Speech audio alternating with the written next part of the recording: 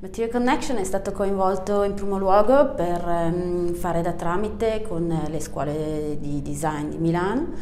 E il nostro ruolo è stato quindi di coinvolgere gli studenti di design del prodotto per elaborare con gli scarti industriali raccolti grazie al progetto la FMTRP dei design concept, quindi delle idee, dei suggerimenti su come rifiuti industriali possono essere utilizzati come materia prima e seconda per trovare delle applicazioni innovative.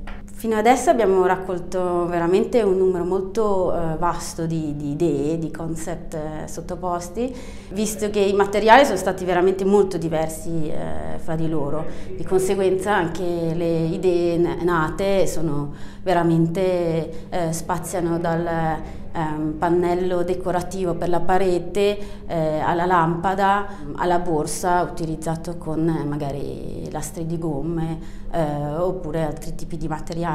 Vorrei sottolineare che questa azione serve soprattutto per dare degli spunti alle aziende e dare dei suggerimenti che effettivamente i scarti industriali non sono da considerare tali, ma nel momento che vengono considerati materia prima e secondaria acquisiscono valore e possono effettivamente dare dei bei risultati. Ci sono vari esempi anche di aziende che hanno realizzato prodotti che hanno un discreto successo commerciale, anzi direi che più che discreto.